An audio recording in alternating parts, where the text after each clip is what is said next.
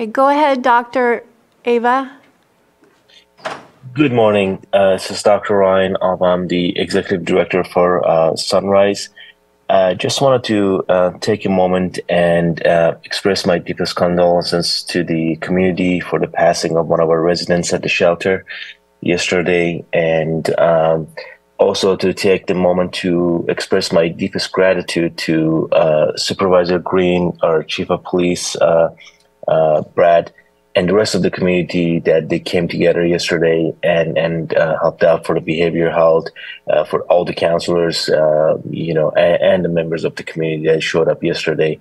And it's a difficult moment, it's a sad moment, and we were sorrowed by that news.